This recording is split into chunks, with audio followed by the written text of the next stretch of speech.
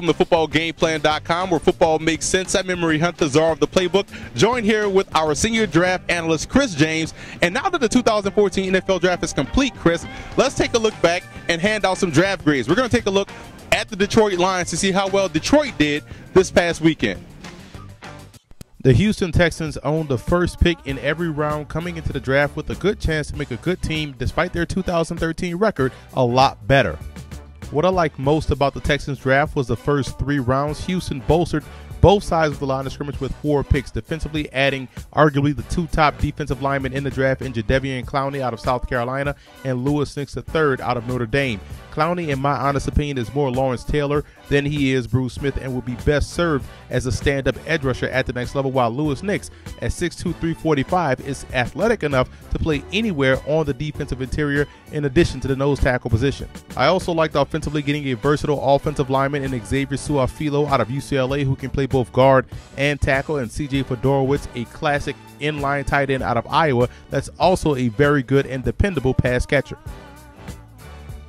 What I questioned was rounds 4 through 7. It looks as though the momentum stopped with the Tom Savage selection, and quite frankly, there are much better options on the board. In round 2, let's just say if they didn't go Su'a-Filo, quarterback Derek Carr out of Fresno State was there for the taking. In round 4, David Fales out of San Jose State, as well as A.J. McCarron out of Alabama was there, and you work your way down through the rounds. At each position, there were much more quality guys on the board that would have been, in my honest opinion, much better fits for Houston.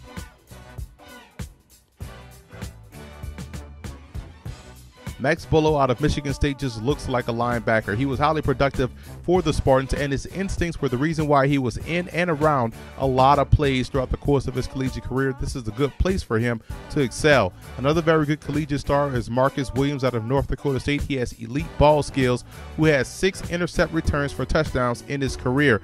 Williams is a guy that I had a second-round grade on that plays a lot like Asante Samuel. I also like defensive tackle Julius Wormsley out of Tulane. He's quick off the ball and showcases a variety of moves. I think as a 5 technique, he could do well in Romeo Crennel's defense.